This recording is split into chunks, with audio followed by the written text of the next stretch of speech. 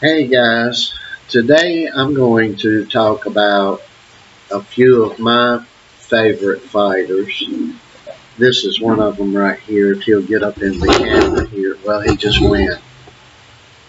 One of my favorite fighters is our German Shepherd Rocky, who insists upon getting in street fights a lot. Anyway, I'm going to talk about some of my favorite heavyweight boxers. And I'm sure some of you will agree and some of you won't agree, and that's fine. It's subjective. I'm talking about my favorite, not necessarily the greatest, but some of my favorite fighters. Uh, Historically before me, but guys I like to watch on film, which are now on video, uh, I guess I'd have to go with the Manasseh Mauler, Jack Dempsey. What a ferocious guy. Can't rightly think of the guy's name. He fought where he won the title. I believe it was Jess Willard, and I probably got this wrong. Big, huge guy. Big, huge guy. And Dempsey wasn't a big man. I believe Dempsey was about 5'11" and weighed 180 pounds, and he got in there against a guy well over 200 pounds that was 6'6" or 6'7" and just completely destroyed the guy. I believe the guy had several broken ribs, a broke nose, a broke jaw, 2 or 3 missing teeth, a broke cheekbone. I mean, he really deserved the name the Manasseh Mauler. He was a mauler. So I like him historically. I like let's see here. Yeah, I want to talk about Rocky. No, hold on a second, because I'm skipping who I believe was the greatest heavyweight boxer. Now I am saying greatest, but and certainly one of my most favorite, and that's Joe Louis. Not a lot more needs to be said about Joe Louis. Joe Louis was a very honorable man. He served the country well. He did everything his country asked of him. He got pooped on by the IRS. And the sickening thing there is that he was giving to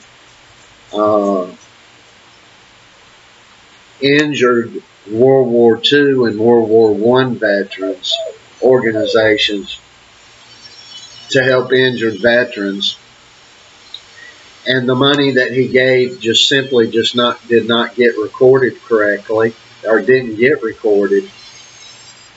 And he gave so much money that it put him hundreds of thousands of dollars in the red on taxes. And if had he would have claimed that money, he would have never had a tax problem. And it's just a cotton picking shame what the hell happened to him. After this happened and the IRS went after him, we had several presidents from Republican and Democrat alike. Nobody stepped forward to help him.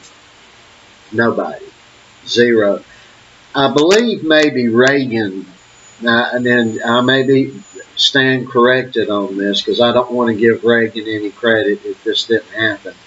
But I think possibly Reagan had given tax amnesty on that, but I'm not positive about that. And if he did, he probably gave it to him right before he died or when he died. So if he did, and I am correct, why didn't he give it to him before he died? So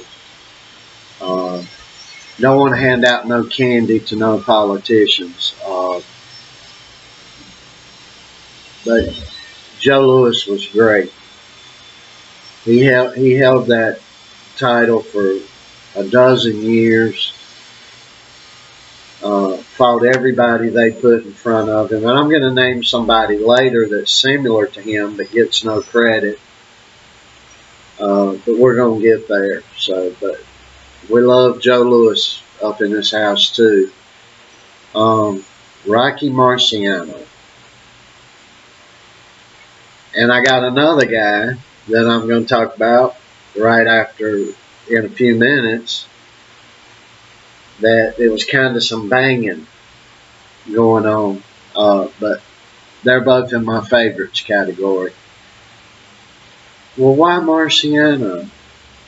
Well, Marciano retired undefeated, 48-0.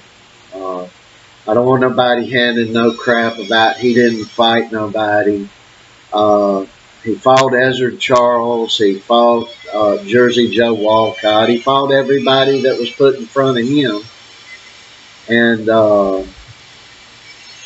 although he wasn't tenured for a decade or more, he fought who was put in front of him. And the big thing about him was this guy got his nose split wide open, just like a flap here, and kept fighting. And won. This guy, the first time that he fought Walcott, and I guess he was fighting Walcott for the championship, I believe the eye split, the nose split came when he fought former champion, world champion Ezzard Charles. They fought through that and whipped him. But if you go back and you look up Marciano Walcott won, boy, that was one hell of a fight there. And Walcott's winning that whole fight. Man, Walcott is clicking, and Walcott's a great fighter too. I just would say I'm mentioning two great ones at one time here. Boy, Jersey Joe was something else. Jersey Joe Walcott. One of my dad's favorites, Jersey Joe Walcott. But Marciano was fighting him, and he was losing every single round. Walcott was clicking on every cylinder, and bam, he caught Walcott up against the ropes with a left hook that just knocked Walcott slap out. It was over. There's another fight I'm going to mention. In fact, I'm going to mention it right after this one just to mention the fight. Because it's reminiscent of this fight. So, Marciano fights, has a return clause with Walcott, and then turns around and knocks Walcott out in the first round.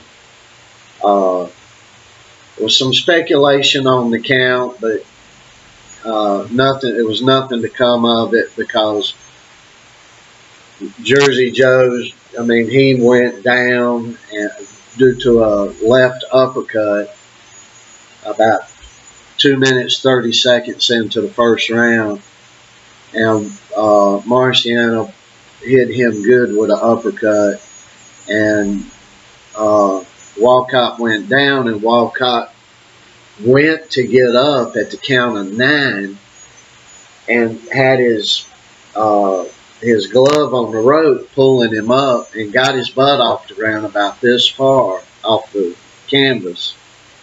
And they tried to say he beat the count. And of course, that's not beating the count. You can't beat the count with one glove on the canvas and one glove on the ring rope and your butt off the ground about that far. He got beat. I mean, he didn't I think he didn't understand the count, and I believe he could have got up, but he just didn't get up before the count of 10.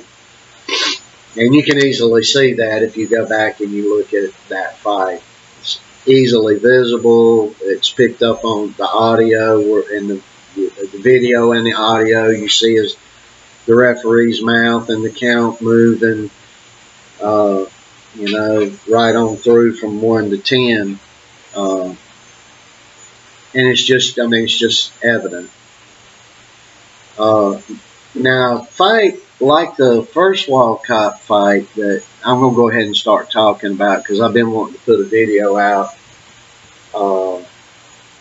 about this guy, and I'm going to put a video out about him because he had a great trainer, and all these guys would come out of Knoxville, Tennessee, and I'm talking about Big John Tate.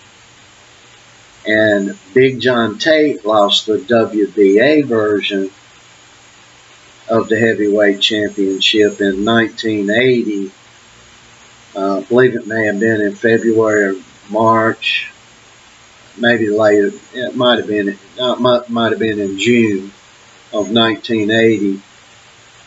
And Big John Tate's fighting Mike Weaver, who was going to be a walkthrough for him. They were already getting things set up for a unification and for Larry Holmes to fight Big John Tate, and Weaver was just a walkthrough for him. And they had, I believe, 10 or 15 seconds left in the 15th round, and bam, Mike Weaver catches John Tate with a punch, and John Tate's out like a light, and he goes down. So if you ever hear me referring to the Tate syndrome, that's what I label what happens to a fighter when they get knocked out, because Big John Tate was great up until that point. And when he suffered that knockout, he was never the same. He was gun shy, and you knew something was going on upstairs with him. And we've seen that in some fighters. We see it in fighters in recent times more than we saw it back then or before then. Something that gets in the psyche of a fighter, they suffer a good, clean, bad knockout, and fighters today are just never the same and just don't pull through it. So now I want to talk about Larry Holmes. And what was great about Larry Holmes? Everything that you would say, if you know about heavyweight boxing, everything you would say is great about Tyson Fury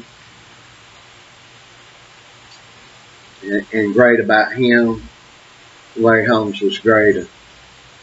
Larry Holmes got nailed by several folks, got planted on the canvas, and boom, got up just like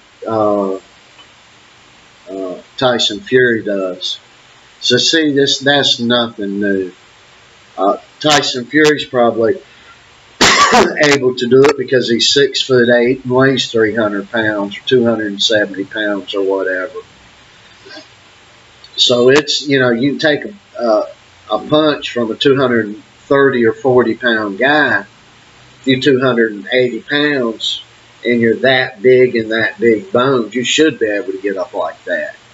Larry Holmes wasn't that big. Larry Holmes was 6'2" or 6'3", and Larry weighed usually about, from when he started, he was about 205 and ended up fighting around 218 normally, 220 in his prime. So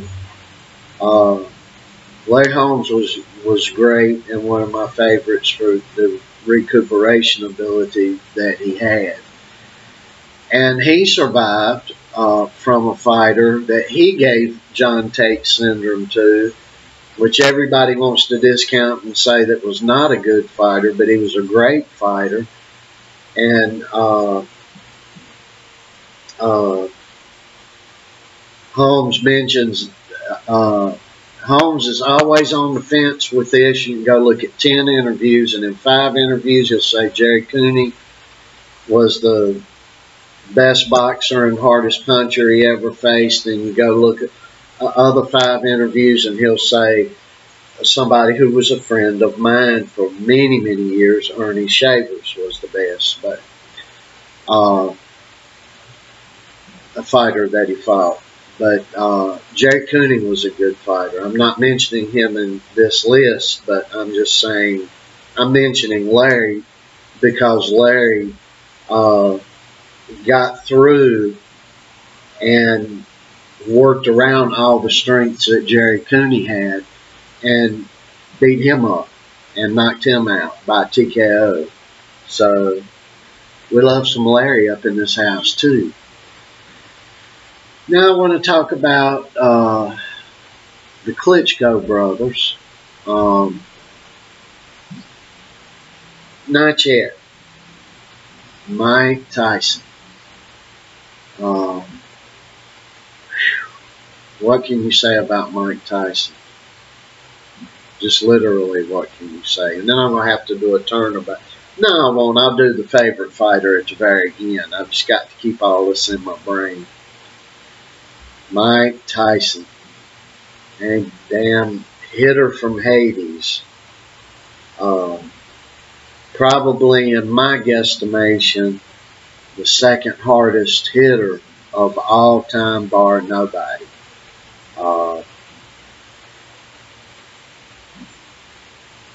Who's the first hardest hitter? The one that caused most damage, Sonny Liston. We'll get to him in a minute. So, Mike Tyson. Now, boxing was really, you have to understand this, and it, color-wise is really no barrier to it. No-wises are no barrier to it. Everybody should understand this. Nothing against Ali, and it's not that Ali is not the greatest, that I'm not talking about him. It's that everybody always talks about him, that I'm not talking about him. So I want to state that. But boxing during his time, and especially Ali's second tenure, now I'm not talking about the first tenure, but the second tenure. See, if you don't know about it, Ali got stripped of the titles, and then he got reinstated to box a few years later, and then Joe Frazier beat him. And that would have been in 1971, I believe. So, got to watch that in the living room with my dad.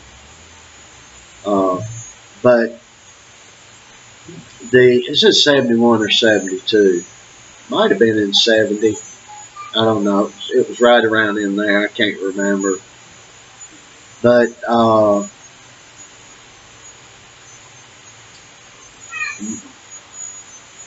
Mike Tyson, enough said with him too, really, because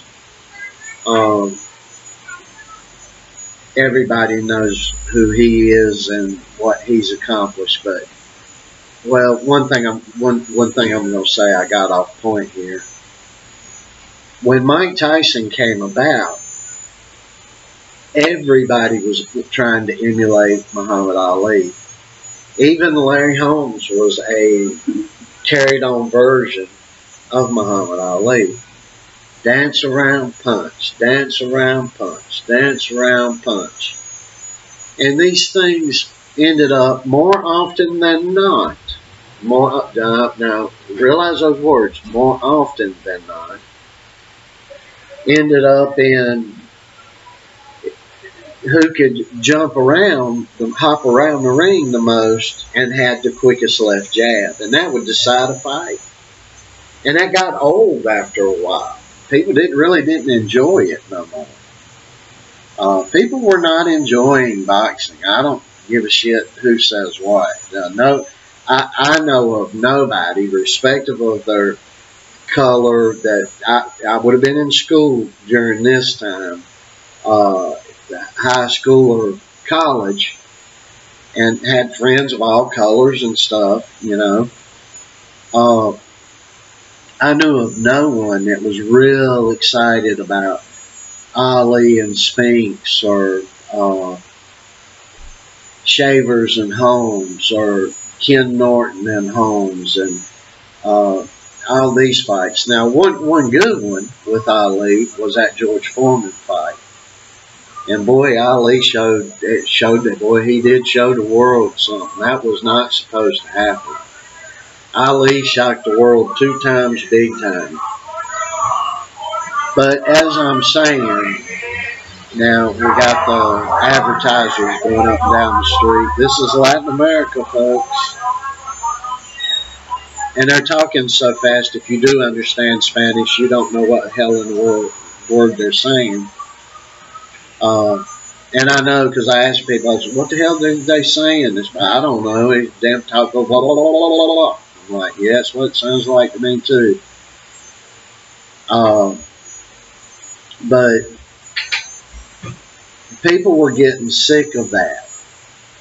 And like when you had Holmes and Cooney, it wasn't black or white to me or my friends, but it got turned into that by Jewish sportscasters, and I'm going to be honest about that. The Jewish owners of the networks and the sports magazines and all the sports media did the best they could to turn that into a racial thing. But that ain't the interest of the Cooney-Holmes fight that got everybody. The interest was we were seeing a slugger again. We were seeing somebody that knocked Ken Norton out in 54 seconds of the first round. Now, it was an older Ken Norton, yeah, but it was still Ken Norton, and this kid was knocking everybody out. But Holmes gave him Big John Tate syndrome. He gave Jerry Cooney the Tate syndrome. And Cooney was never the same. And Holmes was a great fighter. Holmes would have beat him on any day, I believe. Now, I'm going to say something very controversial here. But hear me good. You guys know, me and my son, we love and we pride on slugging. You know who we are. You know the cloth here. But I'm going to tell you also. And maybe 0% of the people that ever watch this video will believe me, but I know it. Larry Holmes, in his prime, would have schooled the hell out of Mike Tyson. Would have just completely annihilated him. With both of them in their primes. I know that. Now I'm going to tell you the other thing that you ain't going to believe me on. But I'm going to give it to you. Both in their primes, Mike Tyson would have annihilated Muhammad Ali. So you can digest that or cut the video off at this point. Or maybe you'll be the one person out of 20,000 that see what I see there. So anyway, I'm going to move on up rapidly. The Klitschko's, who get no credit. Vitaly, not so much, because he held the WBC belt, then retired, gave it up, and went to Marin or whatever the hell political crap he does in the Ukraine. Then he came out of retirement and just literally beat the crap out of Shannon Briggs for 12 rounds, causing him a whole lot of physical mess-ups, fractured eye socket and teeth, but maybe he broke 1 or 2 of his ribs too. He messed Briggs up bad. See, he's pretty good for coming out of retirement, but the one I want to talk about is Vladimir Klitschko. This guy was just shy of holding all the other belts for 12 years, just shy of 12 years. And Tyson Fury did not fight no young Klitschko. Had Tyson Fury fought a young Klitschko, Tyson Fury would have got whooped. Klitschko just would have won. I don't know if it would have been by a knockout, but he would have won, and he would have won on points or by a knockout. You know, I know when you watch things and you can't see, but when you watch what I've watched over the years, you can kind of compare the two. But where you young guys are sitting, you don't really have a comparison. So maybe go back and look at some of these fights if you think I'm that crazy. And young boxers, if you go back and look at these fights, it's only going to help teach you. See? So it'll be good for you. So if you don't agree with me, go look and check it out. And then come back and tell me, say, hey, well, I watched a couple of this guy's fights, and I don't really think it's that. I don't think you're right. And then tell me why you don't, right? I'd love that. I'd love that. Only thing I don't like is, oh, hell, you're crazy for thinking that way. You're stupid. And boxing is a subjective sport, as much as we don't like it to be. So we have to keep that in mind. But the Klitschko's real great. We got to wait on Fury and got Wilder. No, I'm going to categorically, while we're talking about days of guys of today, and I've skipped some guys. I've skipped some guys. I'm pulling out favorites, not the greatest. So I haven't talked about Holyfield. Riddick Bowe wasn't a long-time champion, but he was a great champion. The wars that Bowe Holyfield. I like Riddick Bowe because Riddick Bowe likes Joe, and he said a lot of nice things. And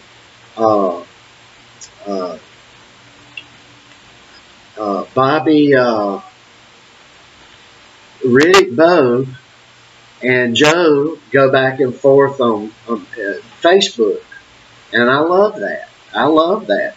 Riddick Bowe is a nice man, and we love some Riddick Bowe up in this house too.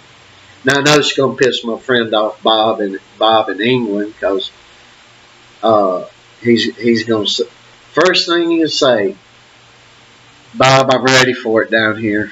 If you make it all the way through this 30 minutes now, I'm waiting on it down there. I won't say nothing else. We'll hear it on Lennox Lewis. Lennox Lewis was great.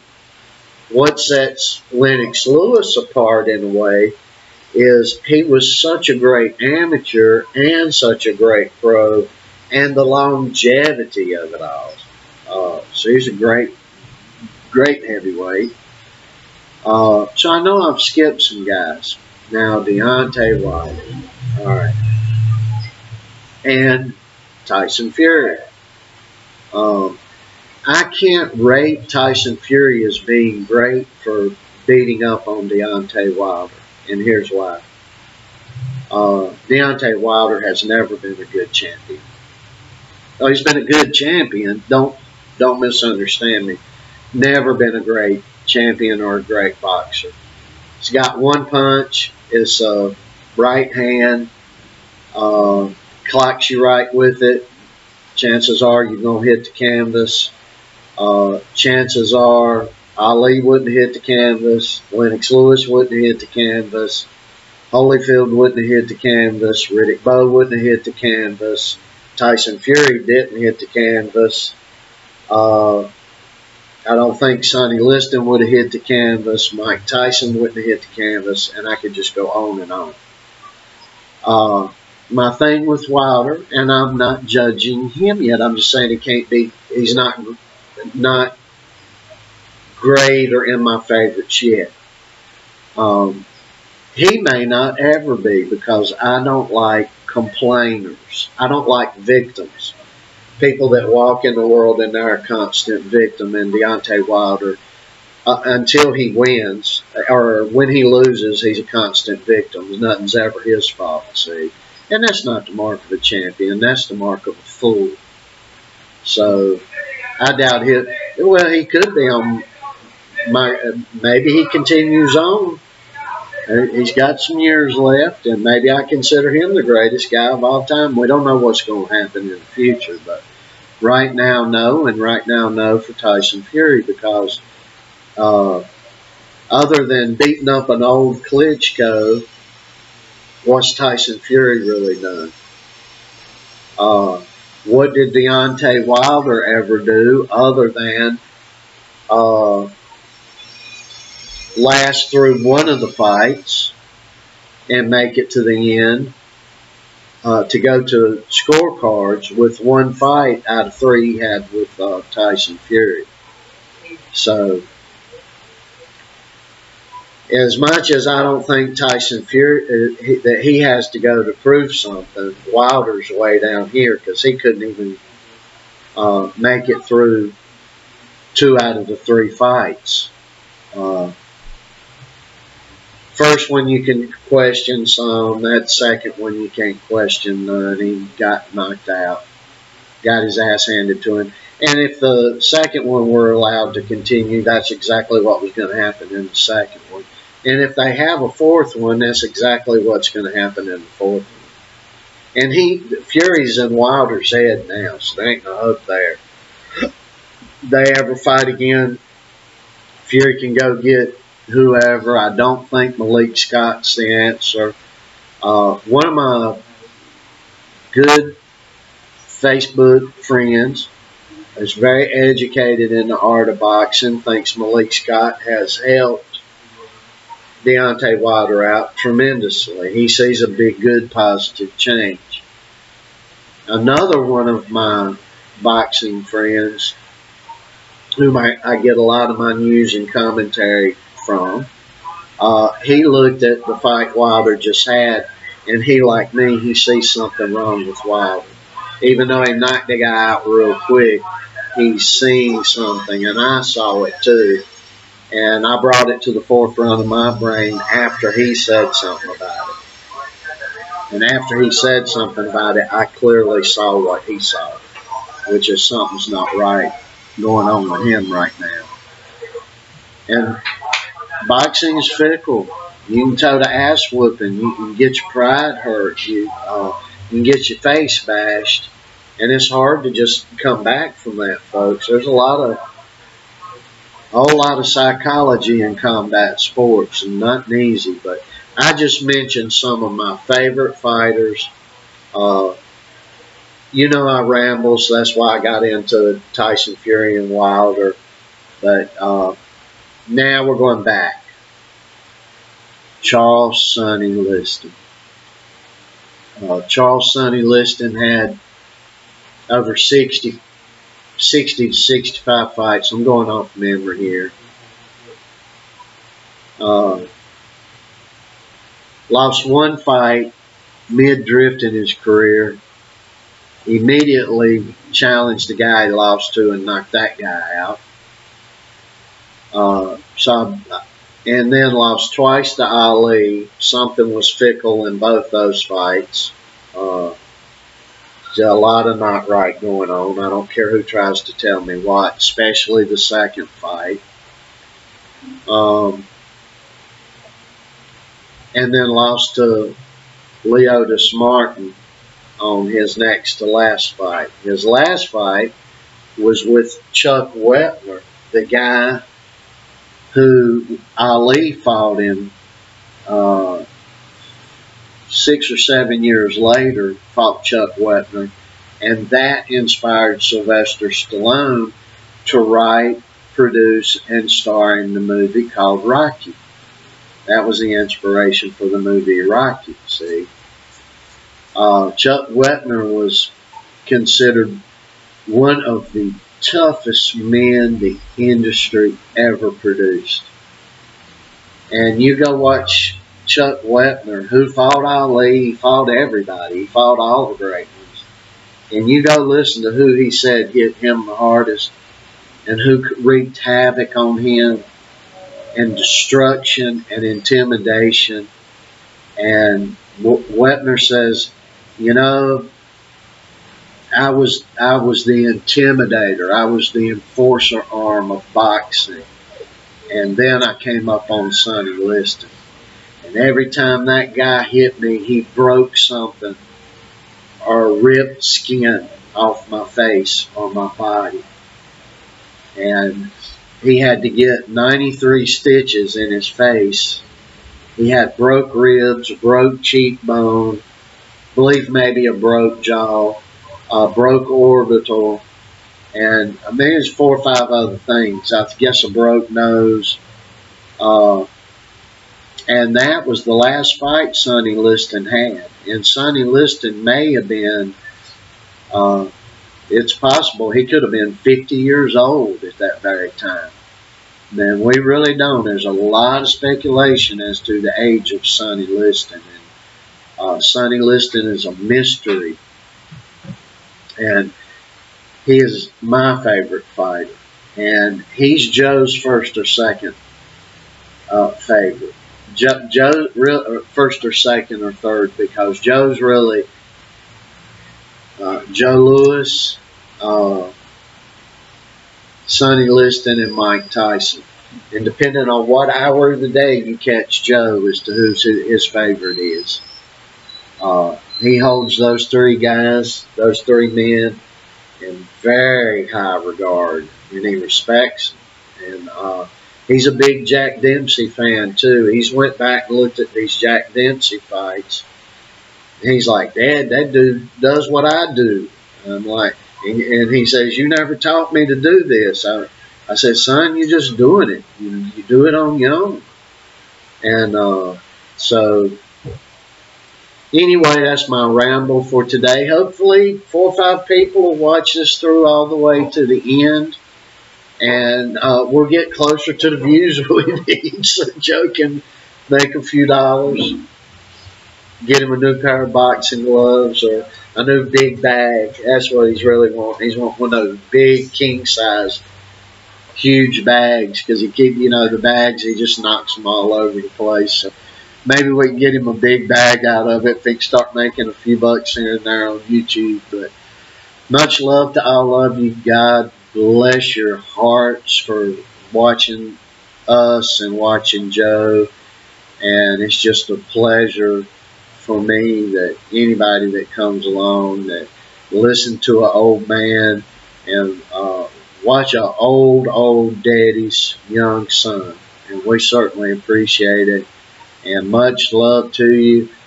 And I wish God's blessings on you. And remember, pray for what God needs you to have over what you think you want.